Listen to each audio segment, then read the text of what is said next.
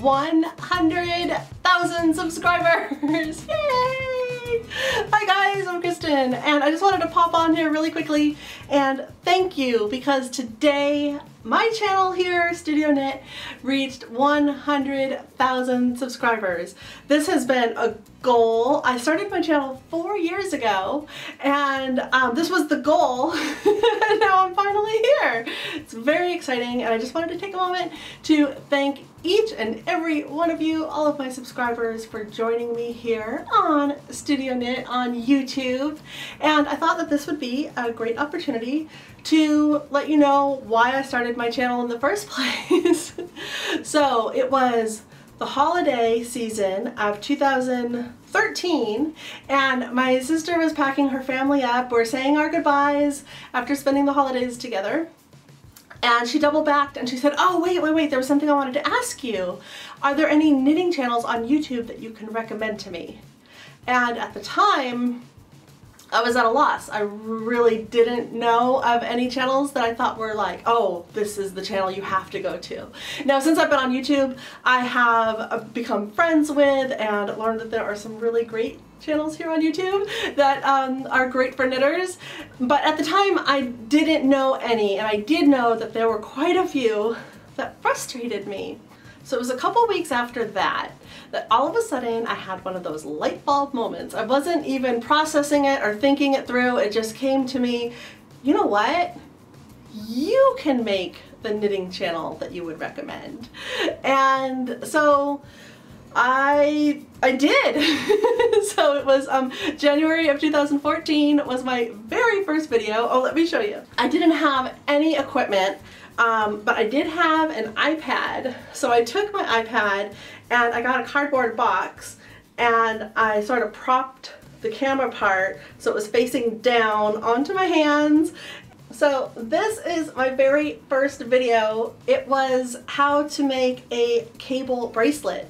Now the video itself, definitely my equipment has improved since I made this.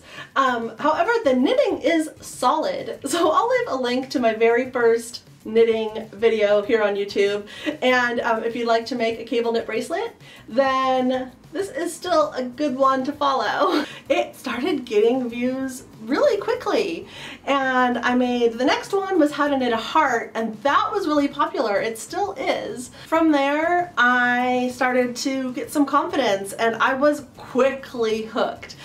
So for you guys, getting emotional, oh my god.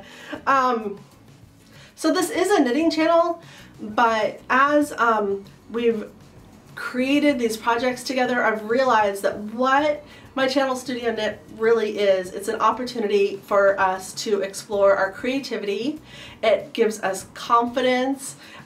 There is a sense of community, and that is growing and growing, and that makes me super happy as well. I love all of the ideas that you bring to me, and it furthers me and my own creative pursuits. I just love seeing all the pictures of all of the completed projects that you guys make. You are so clever and creative. I love seeing that you take some of my ideas and you make it your own, and I just love that you share your pictures with me.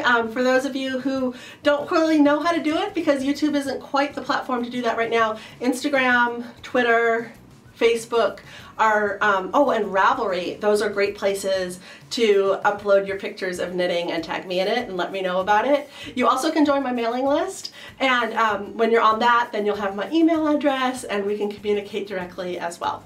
So just want to take a moment to say thank you. And oh, since my very first video was a little cable knitted accessory, then I thought in celebration of it, that's what my next video should be. So I am working on an ear warmer as well as a headband that is cable knit, super cute, quick knit for the winter right now. And so make sure that you are subscribed if you're not already. If you're not that first 100,000, please subscribe and make sure that you check out that upcoming video as well as all my other videos that I have completed and are working on in the future. So again, just thank you all so much and I will see you next time, guys.